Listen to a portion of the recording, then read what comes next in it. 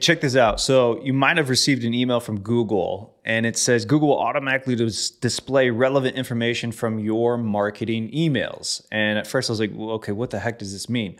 Basically, Google will collect and display relevant content from your marketing emails on search, the shopping tab, and more. So essentially, Google will take any promotions that you're running in any of your email marketing and apply that as promotions to your shopping ads.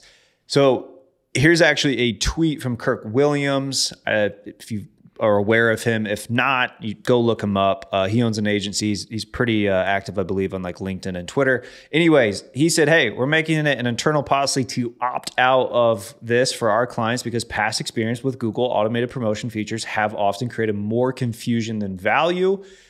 I agree with Kirk. So how do you do that, right? You do it by going into your Merchant Center account. This is a test account that I'm in, but you go to this settings icon up here.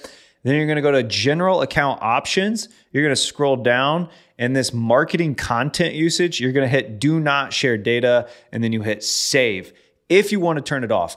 I think you should. If you're watching this video, that means you're probably a media buyer of some sort or a business owner who's very active within their marketing, especially Google Ads. Otherwise, I have no idea why you'd be watching my videos. So that means you're on it. You're an expert. You don't need this. This is for lazy people and advertisers. Google is prone to, make a lot of mistakes with this automated stuff.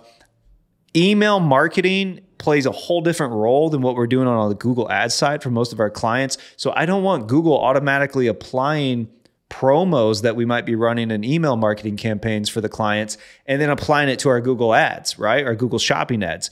That can cause a ton of confusion like Kirk mentioned in his tweet.